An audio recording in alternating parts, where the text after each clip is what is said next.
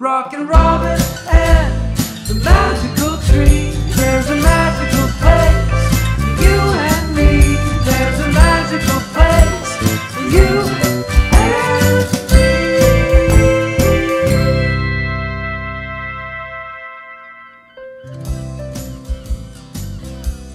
me. Not so very long ago, little Robin Redcoat lived with her parents in a farm town by the sea.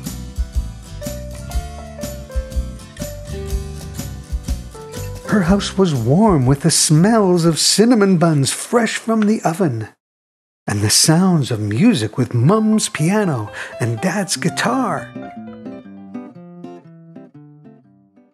Robin was the quietest little girl, always smiling, but she rarely uttered a peep.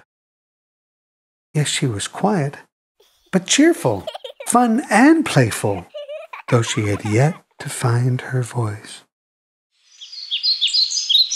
On the first day of summer, a bird landed on her windowsill. A red-breasted robin with the brightest belly and the darkest tail feathers.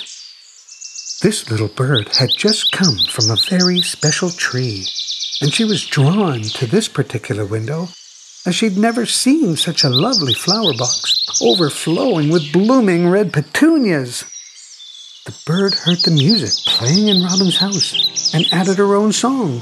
Tweet, tweedly-dee, tweet, tweet. Little Robin Redcoat felt that song flowing from her fingers to her toes, and to her delight she began to sing along. Night was falling, so the bird flew away to find its own safe place. Oh, but that was a wonderful night of sweet dreams for Robin. She remembered the soft shivers from those notes, and she dreamed of flying with the birds. Falls from the sky, spreads her wings, flies on the breeze blowing by. Free is the bird as she circles the world, knowing her loved ones are waiting for her to come home.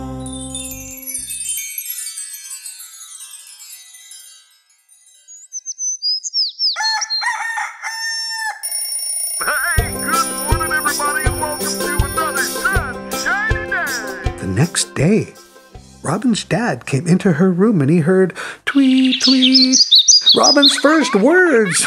She was calling for the bird. Just at that moment, the bird returned to her window. It was the beginning of Robin's love for all birds and the start of her love for singing. For the first time, she noticed all the different birds in her yard. As Robin grew older, she sang wherever she went. In front of the house, behind the house, upstairs and downstairs, quiet songs and loud songs too.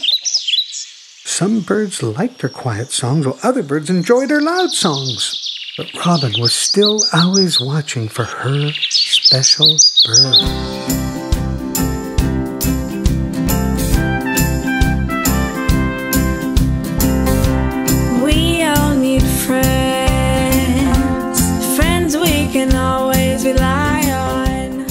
One day, her special bird appeared again.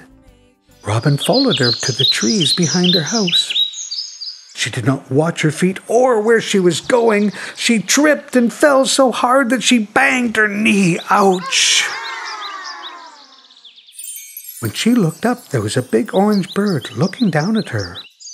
Hello, Robin. The bird was talking to her. A dodo bird at that. Hello there. What's your name? Asked Robin. My name is Dorothy, said the dodo bird. Well, how did you know my name? Asked Robin. Your house is near a tree, said Dorothy, so we hear your voice all the time. Especially when you're rocking the loud songs. Some birds even call you Rockin' Robin. Robin exclaimed, We?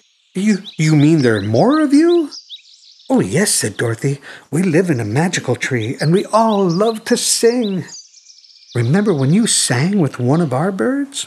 Her name was Little Red. Well, now let's go meet the rest of my friends. I'll take you with me to the magical tree and we can all sing together.